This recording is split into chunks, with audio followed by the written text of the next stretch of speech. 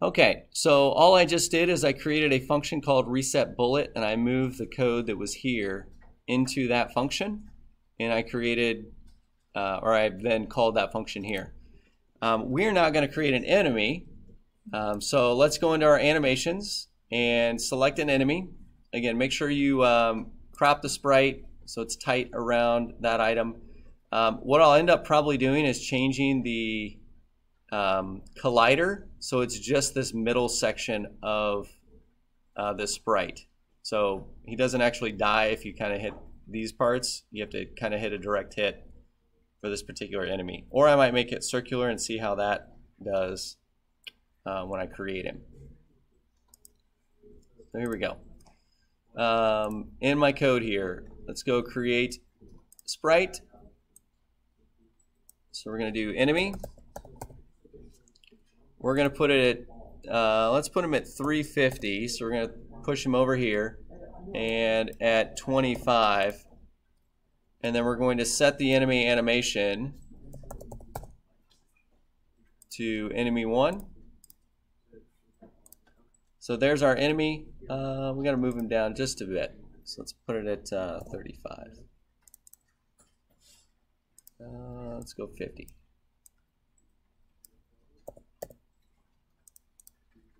All right, there's our enemy. Let's start moving our enemy back and forth. So we're going to do enemy sprite velocity x. We're going to do a negative value. So we're going to do a negative, let's do a -6. That looks pretty good. Now we want him to ping back and forth. So let's create a function called move enemy. So we're going to have a couple if statements here to get him to ping back and forth. So we want to say if enemy.x is greater than 350, we're going to do something, and then else if enemy.x is less than 25, we're going to do something else. So we're going to set the velocity of our sprite based on this. So it's going to be enemy.velocity x. If it's greater than 350, we're going to push it the other way. So it's going to be a -6. And here we're going to do a +6. So this should then, when I call move enemy now, so again, make sure you call your function. So, oops. After move hero, I'm going to move my enemy. And now it should ping back and forth. I should be able to shoot a bullet. But again, it does nothing, it does not interact with that sprite. So that's what we're getting to here in just a minute. Okay, this looks pretty good. So now we need to do our collision detection. So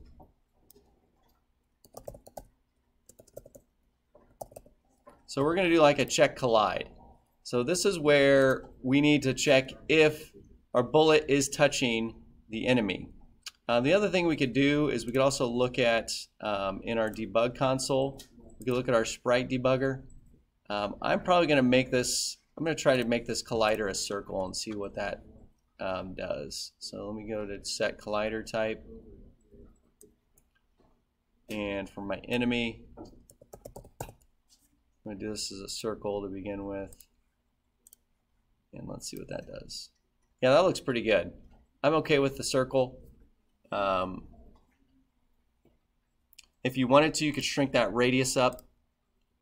So these are your offsets. So these would be, pretty much 0. Bless you. And let's do a radius of 15. Let's see what we get here. So now you're gonna pretty much have to have a direct hit on the middle of the sprite. You could do that, or you could do a rectangle. If you wanted to do a rectangle in that space, that might not be a bad idea. I'll make this just a little bit bigger. Probably make this 25. And I'm okay with that. You have to pretty much have a direct hit in order to take out the enemy. So, check collide. I want to know if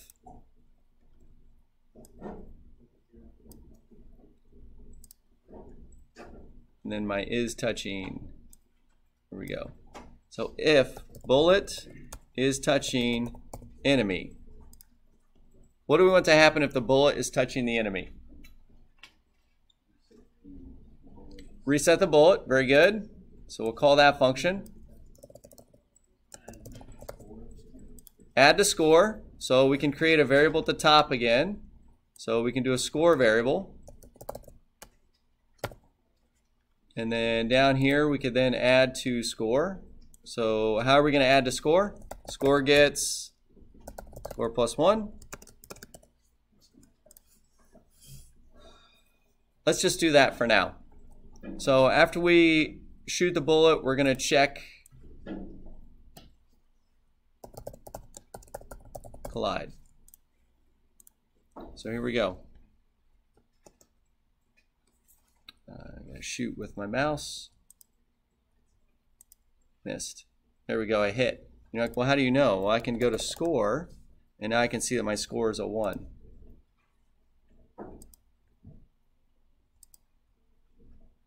There's scores 2.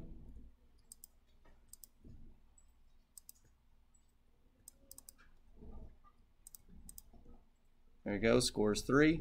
So we can see it's working.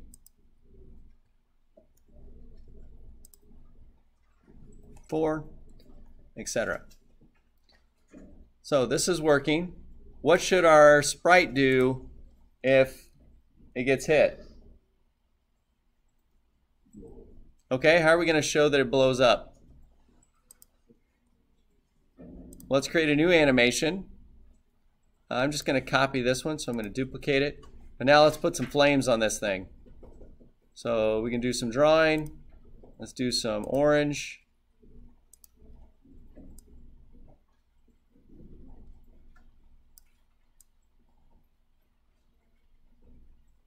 I'm going to throw in some red.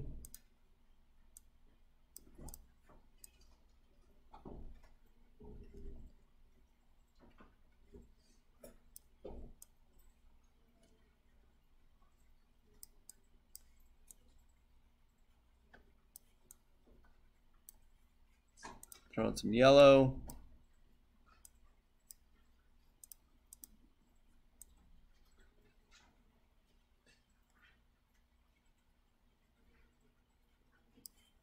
And maybe some white.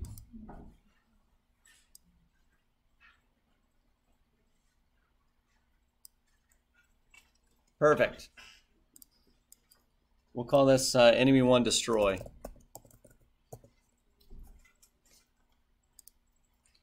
So when I go back to my code, if it's touching that, we're going to now set our sprite, so enemy, we're going to change its animation to enemy 1 destroy. So let's check. Here we go. Fire. Missed. Boom. Now, do we want to stay this way? How do we get him to come back to a normal sprite animation?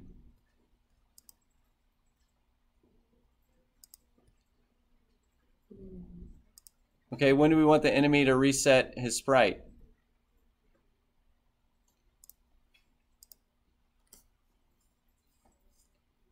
How do we do it that he like basically pauses for a certain amount of time? So we want a function that's maybe called reset enemy.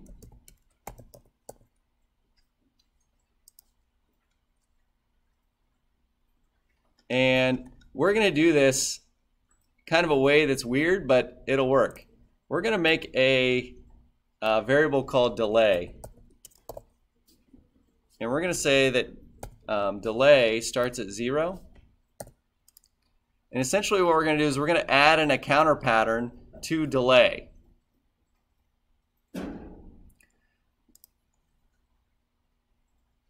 So when is delay going to get added to? Well, we're going to add to delay every time we check collide. Delay gets delay plus 1. Or we could do, yeah, plus 1. So what's going to happen to my delay value every time through this check collide? It's going to increase, right?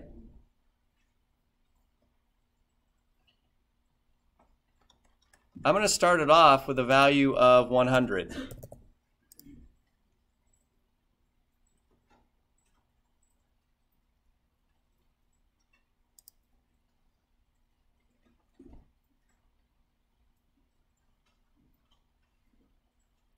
When my enemy gets destroyed, I'm going to set my delay back to 0. And then I'm going to create an if statement inside of here. And I'm going to say if delay is less than 100, what should my animation be? Destroyed. Else, what should my animation be?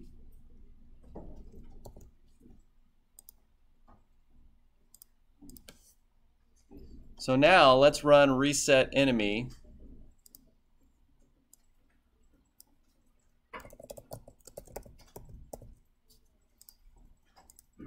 So what's the value of delay currently? So see how it's going up? It's going up and up and up. So at the beginning it was 100, so he looks normal. But now when he gets shot, missed. There we go. It's going to be this way for, see that? And then he turns back. Now, is that delay too much? You think that's too much? And what should happen to his velocity when he gets hit? Yeah, we could have him stop, right? So let's change that. So we're going to go into my sprite.velocity x is touching. Here we go. Enemy.velocity x is now 0.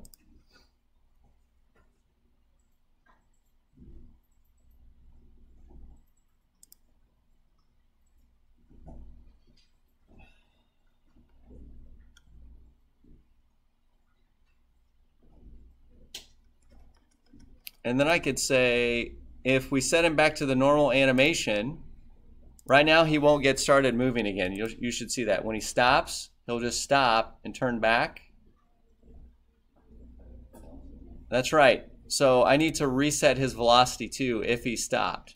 So right here, when I reset the enemy, if enemy.velocity x is equal to 0, so you have to use the double equal sign for a comparator, I need to then set his velocity x to a value.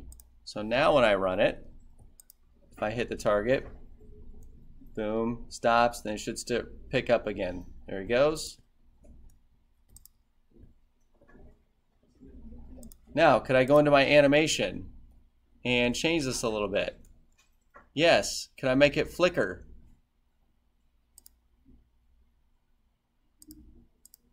So I could. So I'm going to fill this. I'm just going to fill the entire thing with white.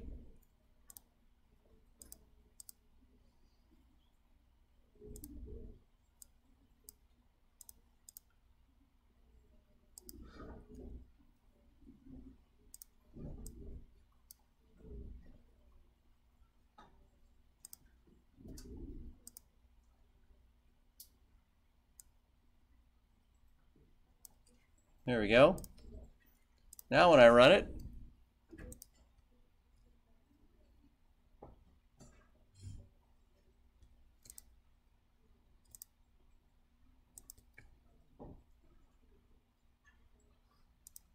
what else could I do?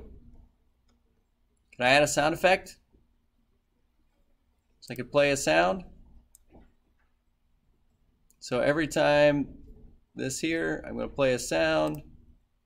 Let's choose a sound. We have an explosion.